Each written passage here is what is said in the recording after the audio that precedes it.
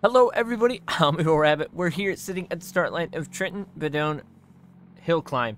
So we're going to be shaking down my new off-season or special edition Supra for competitions and events that are going to be happening after the ESDA season. So make sure you guys follow me on all social media, all of which are found in the description box below. Let's do it.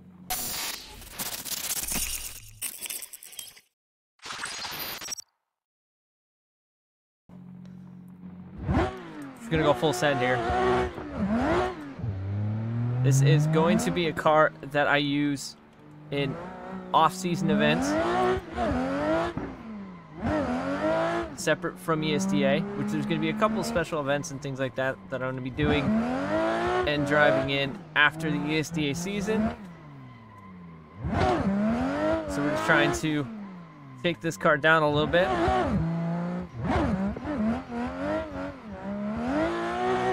Get used to the turbo lag, because we're not in a V8 like my E36 is. Ooh, nope, almost. But what better way to do this than on a really tight toge map? Oh, I think I've driven this track with a rally car before. Really tight hairpins. A little grass love, little wall tap. We're okay. The Supra, definitely a lot of fun to drive.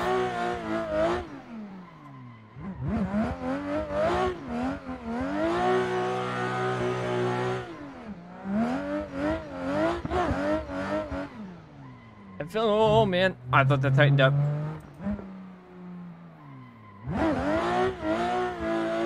This track seems like it's got a lot of small technical as well as nice and sweepy as well. A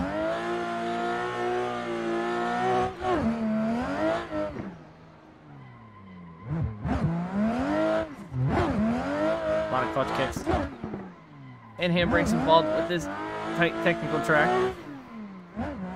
Hard to be flowy when you don't remember the track at all.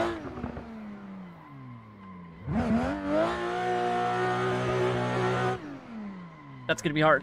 Oh, how did we not die?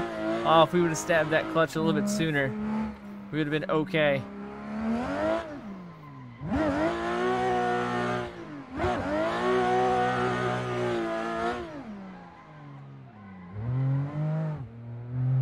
Tight city section.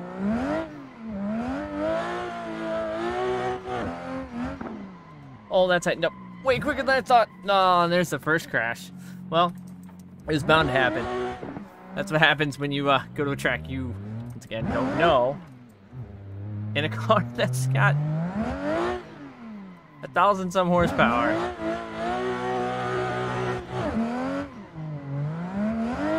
On some tight technical roads that you've never driven before. So it's challenging in itself.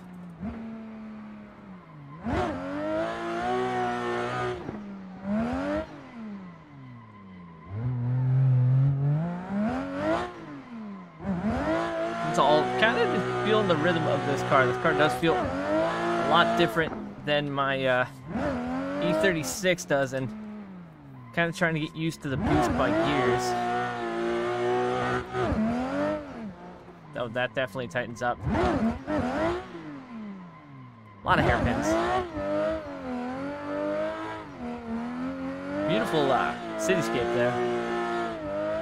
Or cityscape, mountainscape!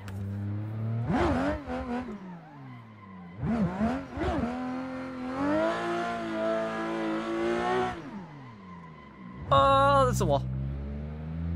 I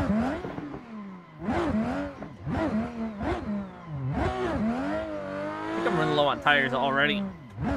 One thing I keep forgetting to do on these long runs, turn my tire wear off, because we should definitely be not running tire wear on these long hill runs, because we're never gonna make it on full tires. drive that in the back wall.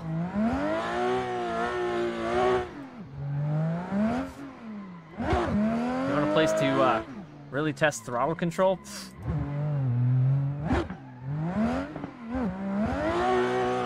This place is definitely oh, I thought we were gonna make that.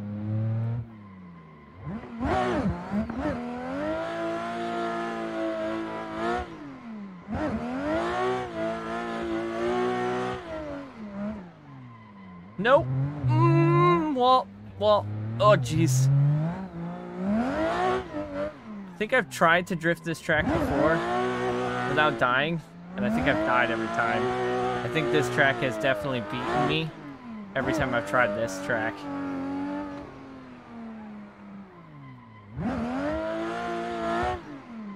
Definitely would make sense.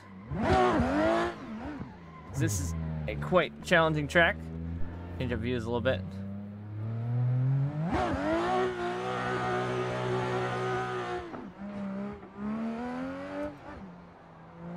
Whoop.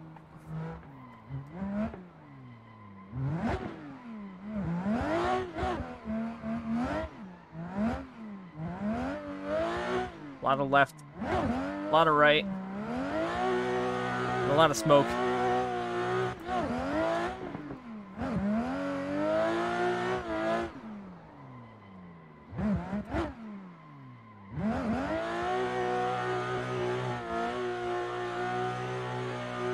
I think I remember where we are now, and I think this gets really tight now.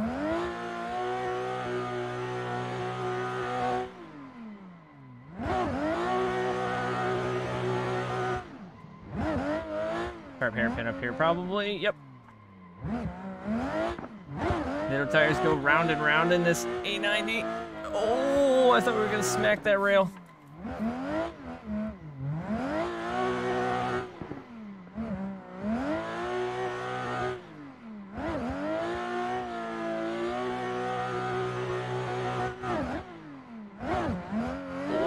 Little grass drop, nothing major.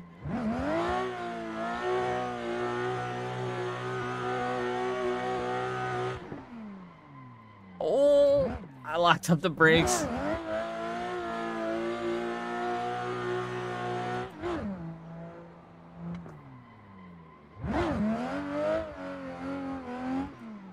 Now we're in the deep dark woods section.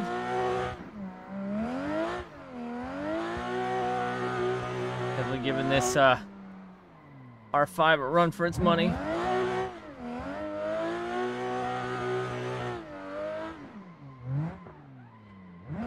Oh my. Oh, we botched that hairpin. We got this though. I think we're gonna try and finish this track and get to the summit of this aggressive track.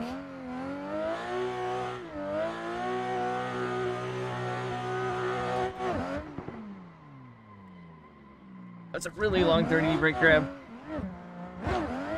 See, when I thought competitive drifting and trying to hit clipping points was hard, this is tiring on your arms, especially not knowing where you're going. Surprisingly, we have only had one bad crash with not knowing where I'm going.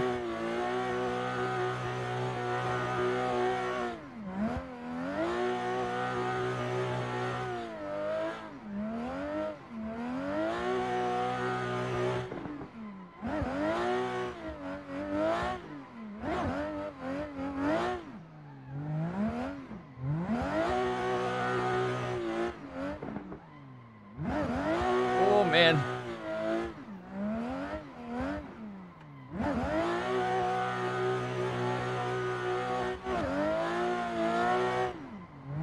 I didn't know if that was a fast section, but oh, that's a wall.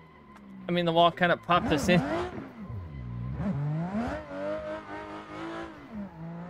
So we didn't totally die. It's just so much ground. Oh, yep. This is a challenging track. I'm going to try to find the link and leave it down in the description box below. I'd love to see you guys try and drift this track yourself, because this is definitely a difficult track, but if I knew the track, I probably would be a lot better with it. But there is so many turns and so many sections that there's no way to memorize this unless you drove this thing so many times. Oh, that wall protruded out, really?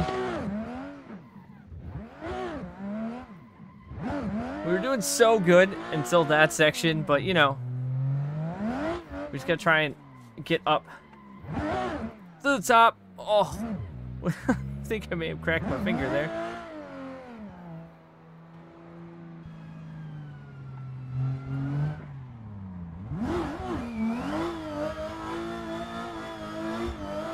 Got this in all kinds of different views.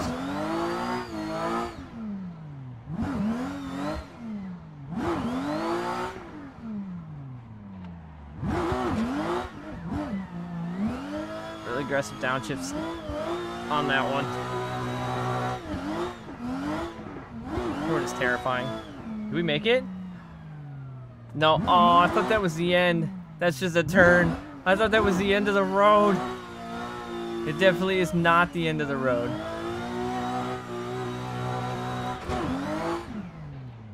More hairpins. Gears is clicking into place.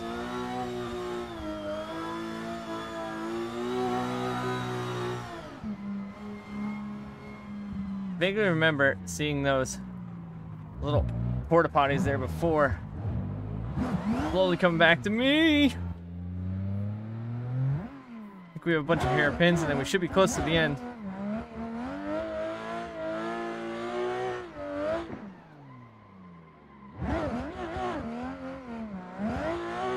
Definitely need to do this downhill one time and throw this track in reverse.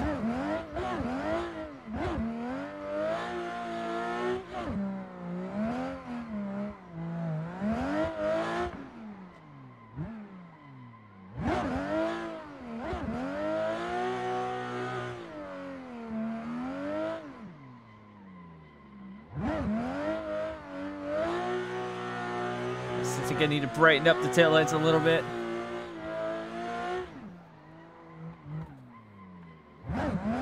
But I think we're going to try and get to the top.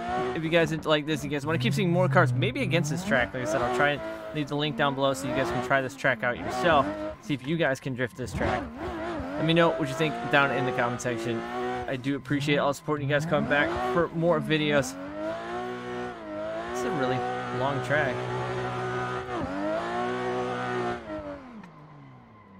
You think you get a section where you can open up a little bit, and then it's just right to a hairpin. Once again, right to a hairpin. I feel like this track would be really fun on a grip car. See how fast you can make it up here without dying.